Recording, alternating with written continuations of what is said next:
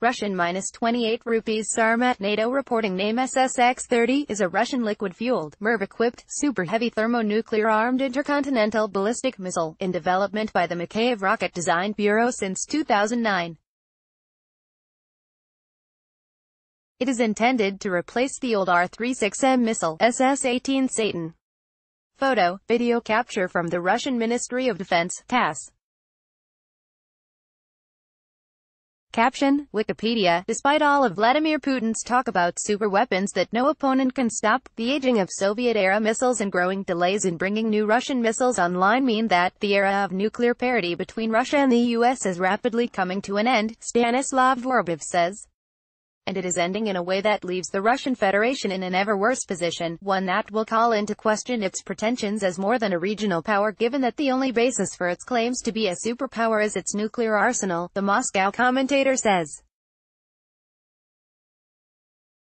That, in turn, Vorobyev suggests, will have ever more significant consequences for what Moscow can and cannot do internationally, and may go a long way to explaining why the Kremlin is talking about nuclear war now, given that it is likely to be far less capable of waging one in only a year or two. In his article, the commentator provides a detailed description of the fact that many of the delivery systems on which the Russian nuclear weapons depend are in danger of going out of service before new ones can come online. Missiles and submarines from Soviet times are aging and ever less capable, and the production of replacements is plagued by ever greater delays. Vorobyev lists the ships which will soon have to be refitted or retired and documents that the time between announcement of a new weapon system and its being made operational has more than doubled between the Brezhnev era and the Putin one. This has three major consequences, he suggests. First, it is leading to a sharp imbalance between Northern Eurasia and North America in the sphere of strategic arms. The Russian Federation will be forced to reduce by almost a third the number of its nuclear weapons that are ready to be used. Put in simplest terms, the commentator says, the era of nuclear parity is receding into the past. Second, he continues, the Russian Federation is losing its most threatening weapon, the only argument which has to present itself as a strategic partner for the US.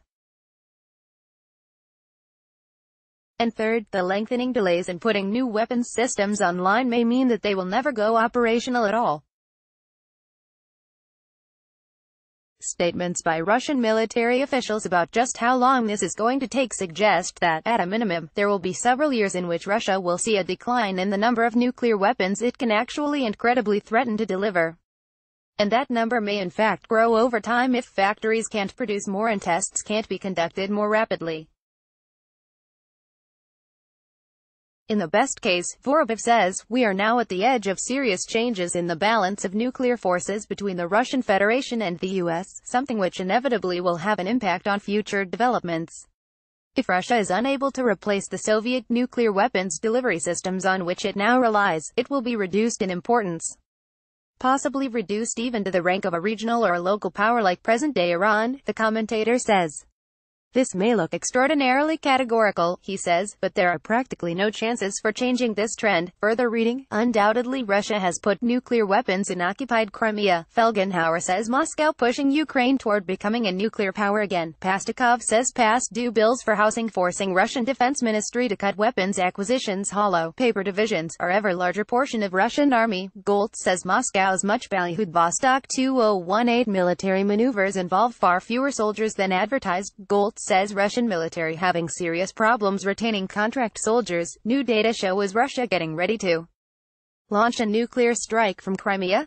Russia can no longer afford a blue water navy, defense minister suggests. 3 signs Russian military and its political bosses are in trouble. 10 types of Russian weapons didn't work well in Syria. The Russian defense minister says weakness not strength behind Putin's new doctrine for broader information war abroad and at home. Putin and Russia both far weaker than many think. 3 analysts say Kremlin nuclear hysteria, to wage or not to wage nuclear war. Russia's nuclear threats and spy games. Putin's nuclear brinkmanship betrays his military's backwardness. Felgenhauer says Kremlin thinks West would not respond even to a small nuclear bomb attack. Kavalov says